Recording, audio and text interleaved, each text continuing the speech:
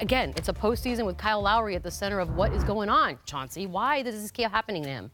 You know, if I knew, I would be able to help my guy out. It's a great point.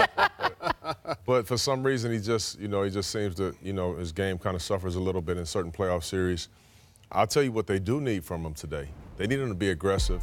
Okay. They need him to be the all-star Kyle Lowry that we all know he could be. Here's something they need to do. Now, Philly's done a good job, but watch Jimmy Butler right here, protecting Embiid, knowing that he doesn't move great side to side. But Kyle Lowry has to come off and no matter what, make plays like this, get other guys going, especially with Siakam possibly not playing. Now, this is usually a three-point shot for him, but sometimes you have to turn that shot down and you have to force your way to the basket. This is the aggressive Kyle Lowry that they're going to need today, and he's at home. There's reason for him to play well, but you look at the first round and second round. His assists are way down. His shot percentage, his field goal percentage, and three-point percentage are way down. A lot of that, you have to give some credit to Jimmy Butler. I mean, that's a strong physical guy that they have guarding him. Tough to get a lot of shots up, especially if you're going to, really shoot a lot of shots in a game. There's no clear advantage that he has on Jimmy Butler. All I know is this. He was raised in Philly. That's what I'm saying. Okay? That's who they're playing against in the playoffs. You got to give me some aggression.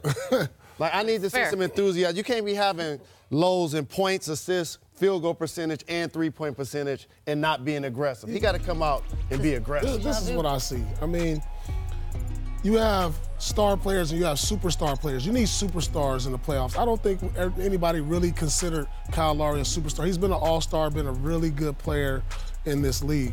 But when you get to the playoffs, as the defenses get better, as the players get better, as the teams get better, you need your superstars. That's who steps up, and that's why you see Kawhi stepping up, and you see an emerging superstar in Siakam. You know, Kyle Lowry is an all-star, but, I think we're expecting more than what he's really given. I mean, he could be a lot better. But why does it? Why? He could be a lot better, definitely. But I think we're asking a lot of him. You're asking him. But are we? It's every season, though. DeMar's gone, so that's not. You can't blame him. Your superstar step up. By no means is Kyle Lowry. Okay, he's a star, but he's not a superstar. Is he playing like an all-star? He's not playing like an all-star. Okay, well, why are we asking too much of him then? He's been an all-star 5 times.